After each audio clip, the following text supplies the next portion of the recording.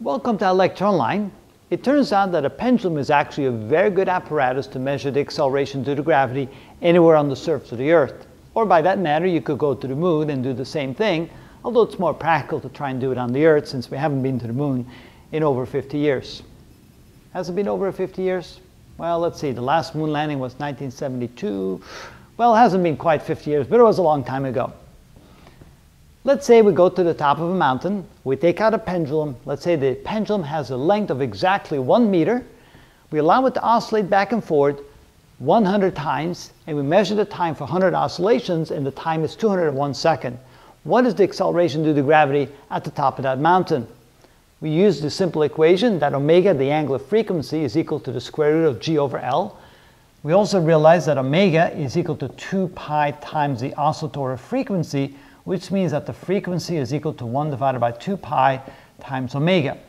And since the period is equal to 1 divided by the frequency, the inverse of the frequency, this can then be written as 2 pi times the inverse of omega, 1 over omega.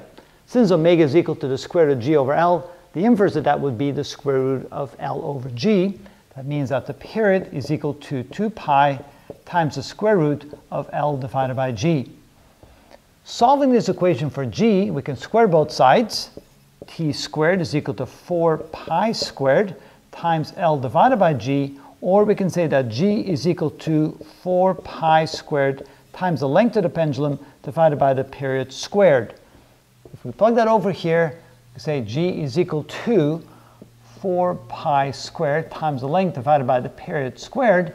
And then we go back to our experiment. We have 100 oscillations taking 201 seconds. That means a single oscillation, the period of a single oscillation, is equal to 201 seconds divided by 100 oscillations. That means that the period is equal to 2.01 seconds for one oscillation.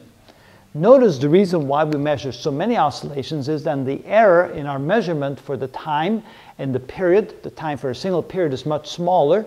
It's much easier to measure 100 oscillations to the near 1 second than to try and measure a single period to the nearest 1/100th of a second. Plugging all that information into the equation, we can then see that g 1 squared equals, and there the acceleration due to gravity would be 9.77 meters per second squared. You can see that it's a very easy and quick method to find the acceleration of gravity anywhere on the Earth. You may want to try it sometime and find out what the acceleration due to gravity is where you live. And that's how we do that.